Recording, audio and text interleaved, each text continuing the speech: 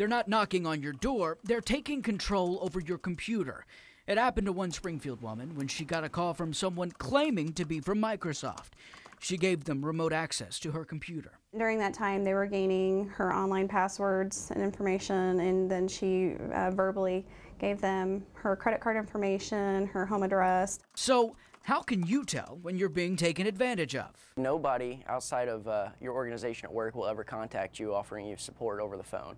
By letting someone take control over your computer, you're giving them more than just access to games or your Facebook page. And if you think giving somebody access to your computer isn't bad, think again.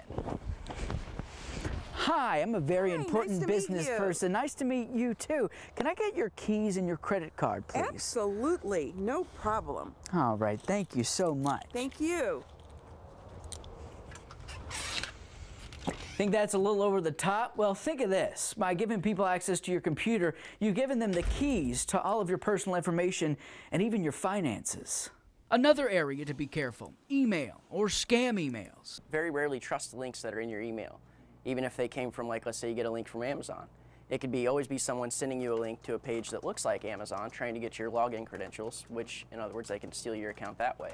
Getting back to what we mentioned earlier about Microsoft calling you up to help you out. No one will ever contact you and no one will ever ask for a password. In Springfield, Adam Hooper, KSPR News.